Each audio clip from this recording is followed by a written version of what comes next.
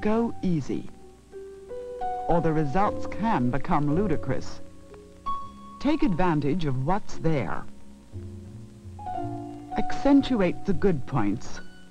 Minimize the others. Optical illusions can, in many cases, produce the wanted effects. A light base will make the eyes look smaller. A dark base will make them appear larger. Foundation is used as a base for the rest of your makeup. Work the foundation from the center of the face toward the hairline using gentle upward strokes. Make sure it's blended evenly. Cosmeticians will guide you in your color choice. A foundation with a pink glow will brighten a sallow skin, while a reddish skin can be toned down with a beige foundation.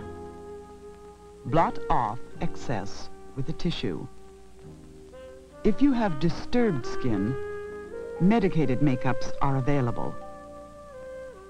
Dark circles under the eyes are often caused by not enough sleep and lack of iron. To cover them up, use a foundation 2 or 3 tones lighter than your base, or a highlighting cream. Blush is applied to give cheeks a quiet glow. A good rule to follow is never let blush come nearer the nose than an imaginary line dropped vertically from the center of the eye. Blush should be applied from the center of the cheek outward and up into the temples. Blushes can also be used for contouring. Example, a tone 3 shades darker than the foundation can be used to point up a cheekbone or diminish a wide jaw. Powder sets and blends your makeup.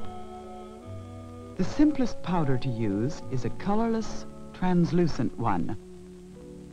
Pat on liberally.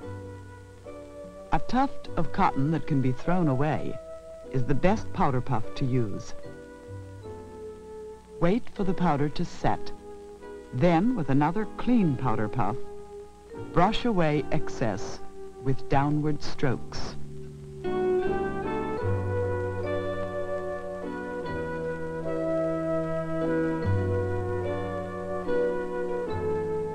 Eyebrows frame the eye and focus interest on them.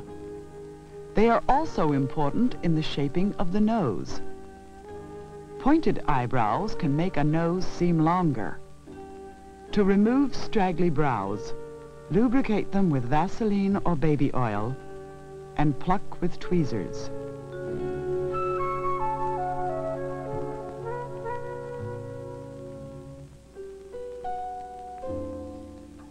Never pluck eyebrows further than the line, even with the inside corner of your eye.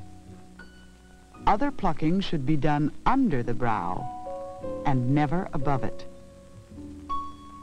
The color of your eyebrow pencil should be as close as possible to your natural color. Only the darkest brunettes should use a black pencil.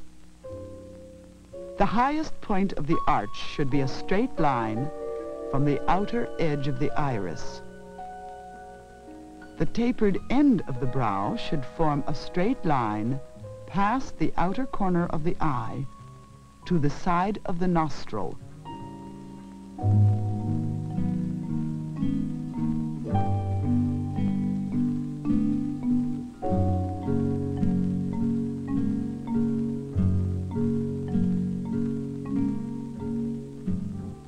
Blend pencil strokes into your brow with a clean mascara brush.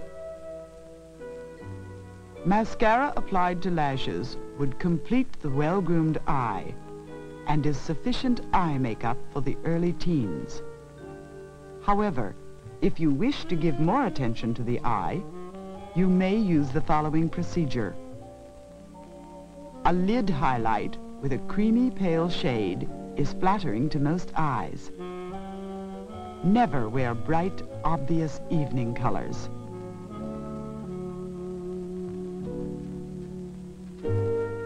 For contour and emphasis, a taupe or brown shade is placed into the lid crease and just above the lid. For protruding eyes, a dark shadow on the lid will make eyes seem less prominent. For deep-set eyes, a white or very light shade on the lid will make the eyes seem more prominent. The three pairs of eyes are exactly the same distance apart. These eyes seem to be closer. The effect was achieved by concentrating the shadow towards the nose and by bringing the eyebrows closer together. Here, the illusion of widely spaced eyes is created by placing the shadow and brows outward and far apart. A gleam of pearly white or beige on the bone just beneath the brow emphasizes the bone structure. Eyeliner is used to make the lashes seem longer. There should be no hard, obvious line. Apply as close to the lashes as possible, and remember, black can only be worn by girls with very black hair. A flattering shade for blondes or brunettes, as black adds harshness to the eye. Mascara makes lashes look longer and fuller. Incidentally, no amount of eye makeup will help if your eyes are drowsy and lackluster. To be wide-eyed and alert, a full measure of sleep is necessary. The right food definitely relates to the clearness and sparkle of your eyes. Vitamin A and plenty of water are essential for this. After the mascara, separate the lashes with a clean brush. The generally accepted age for wearing lipstick is about 14. A subtle color is the most becoming. To apply lipstick, prop your elbows firmly on the table, supporting the chin with one hand while steadying the action with your drawing hand. Start from the center of the upper lip, drawing a smooth curve to the outer corner. On the lower lip, start at the corner and come to the center with a brush laid flat. Fill in with the brush or the lipstick itself. Blot the excess. For a softer, smoother look, apply a lip gloss. Remember, lips need protection as well as the skin. If you prefer not to wear a lipstick, do wear a lip gloss.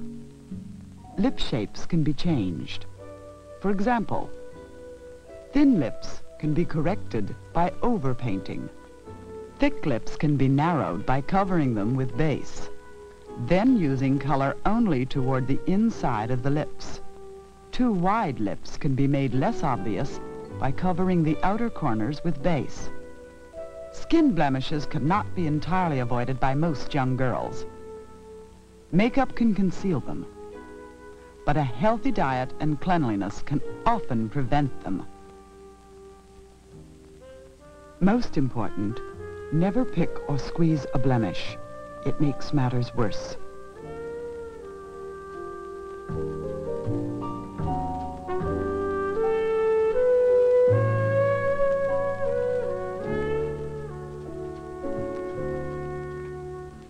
That's all.